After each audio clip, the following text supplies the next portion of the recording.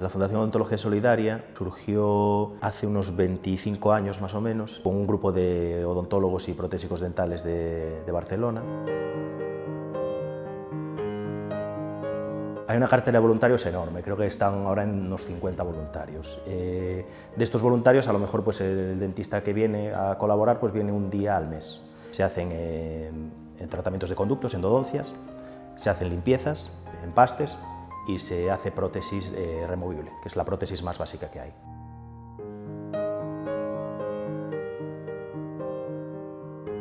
Los pacientes son súper agradecidos porque es gente que no podría tratarse en una clínica normal, entonces bueno, pues ya llegan muy predispuestos a ayudarte en todo, a hacer todo lo que les dices y encima eso, son súper agradecidos. La verdad que da mucho gusto venir aquí. Además vienes una vez así para probar y te engancha.